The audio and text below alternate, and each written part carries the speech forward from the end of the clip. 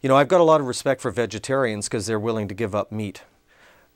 When people are against oil or against mining, I don't see them all giving up cars or even traveling on buses or doing without their cell phone that requires metals. So, you know, I think we have to, you know, I had this argument with my daughter because she said, well, that oil's going to China. I said, well, don't you think a 17-year-old in China should get to drive a car as well? You know, I think we want the world to stop the way it is without thinking about others and their development.